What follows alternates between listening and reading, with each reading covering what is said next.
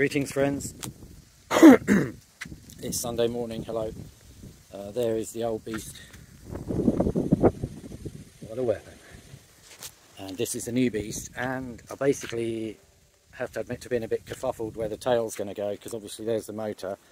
What I've decided I'm going to have to do is we're going to have to weld like a clamp on here with a bolt hole coming through from the side. That will match up to a bolt hole here, and then we have to use what space we've got left to fix it somehow to these.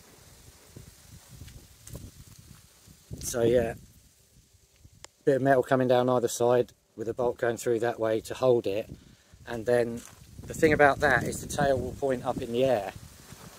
Obviously you can see it's pointing down because the frame has to be pointed up slightly, mainly to take the blades away from the guide ropes, but also sorry, I'm just thinking, also it does seem to catch the wind better.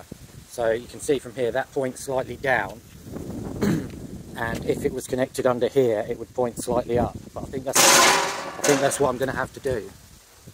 Obviously I'm making it up a bit as I go along.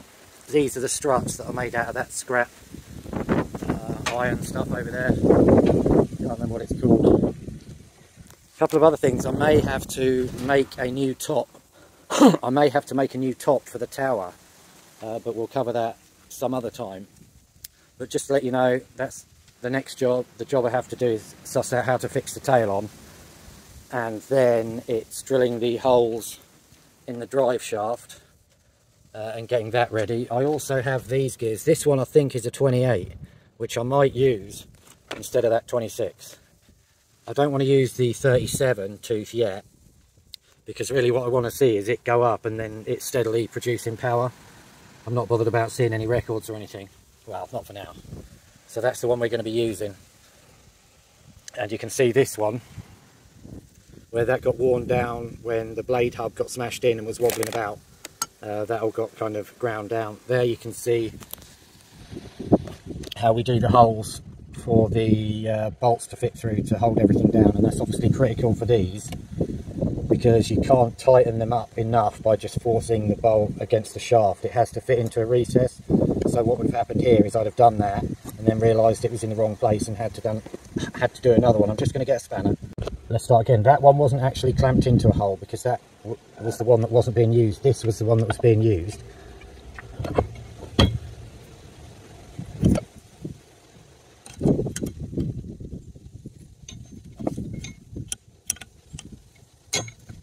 Oh, I've crappily welded a bolt there.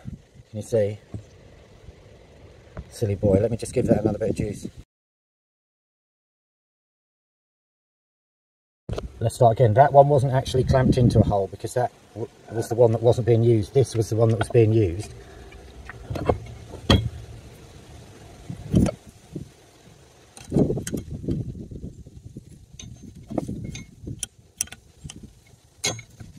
Oh, I've crappily welded a bolt there. Can you see? Silly boy, let me just give that another bit of juice. Right, that's better. That should come out now.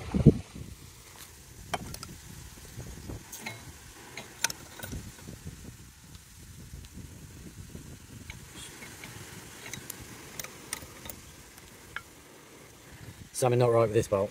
I'll get it out off camera. Finally it's out far enough, and there we can see the recess that I wanted to show you. Sweet, so I can use these gears on the new beast, but I'll probably run with a lower speed for now. Anyway, yeah, I'll let you know how the tail goes, but that is the job, fixing the tail underneath here somewhere. It's going to be a bit of a mission, I'll be honest with you. Sweet! I've got to say, that black paint did fairly well what I put on that, hasn't it?